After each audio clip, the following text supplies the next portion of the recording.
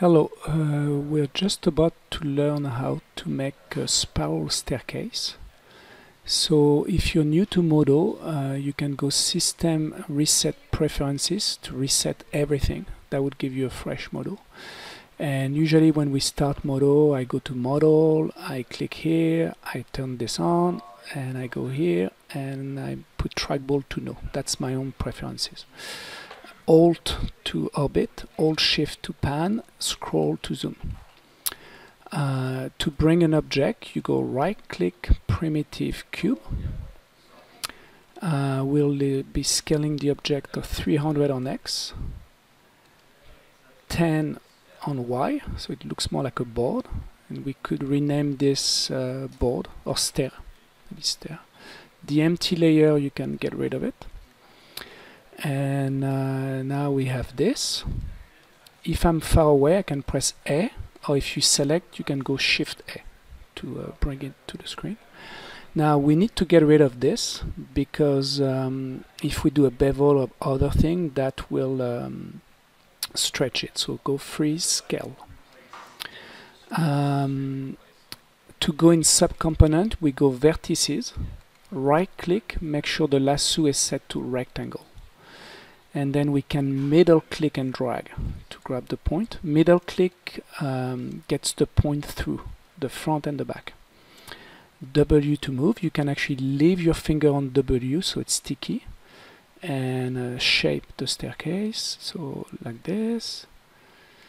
Yeah, something like that. And shape it here too. So if you leave your hand on W, let me do it again. You can shape, let W go, middle click, and go back to W. And you want the green.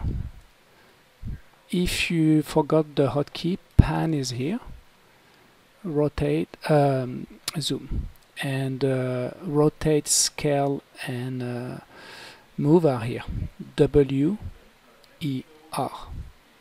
So I go W here. Okay.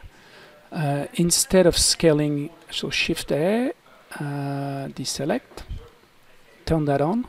To go here, it's 1, 2, 3, and to get out of it, it's 5. Shift A.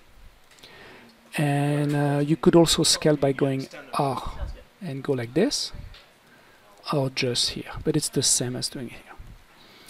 To make it more natural, what you can do, it's go in point, and select those two, and you can go 103.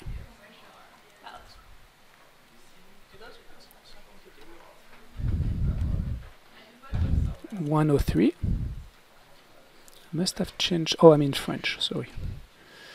Must have pressed a key. So 103. Enter. And here.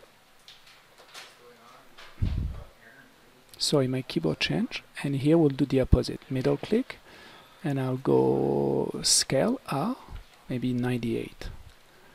Just so it looks like if it's made of wood, it's been dried differently.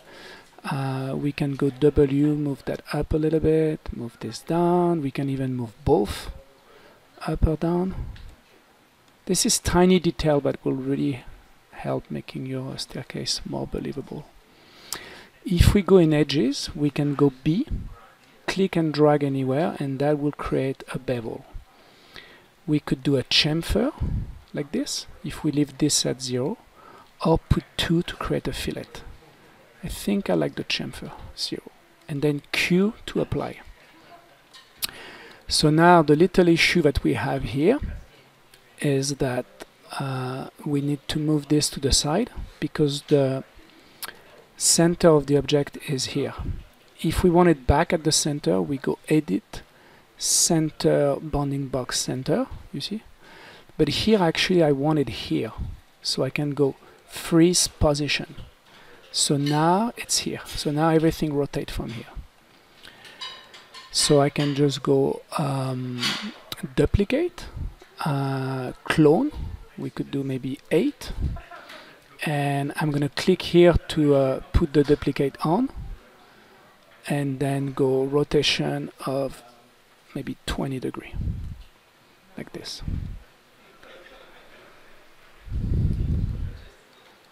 And now we get the spiral staircase. You can grab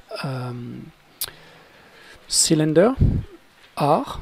You can use the green circle to only scale in 2 axes if you want.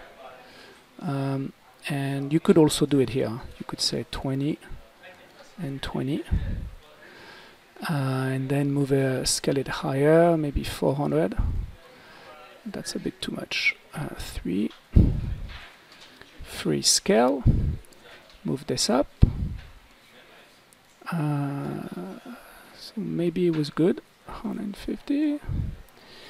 And then we can get a plane. Right click primitive plane. Scale it. And now we can do a render. So to do a preview render, it's F8. Voila, and that will be it.